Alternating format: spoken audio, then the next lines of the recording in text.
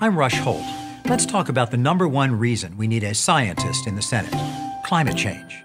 The evidence is overwhelming. Climate change is real, and humans are to blame. Humans have dumped so much carbon dioxide into the air that concentrations are up 39% worldwide. Methane is up 158%. Nitrous oxide is up 20%. And the consequences are exactly what physics predicts. Every single month since 1985 has been warmer than the historic average. All 12 of the warmest years on record have come in the last 15 years. Unless we act, physics tells us what will happen next. Sea levels will rise, superstorms like Sandy will become more frequent, floods, droughts, and wildfires will become more severe.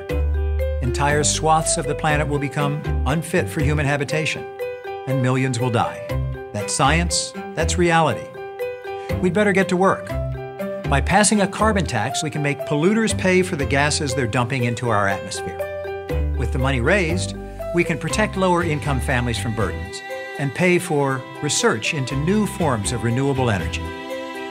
We can no longer allow Republicans to deny obvious truths. Our climate is changing, the consequences are lethal, humans are responsible, and America must act.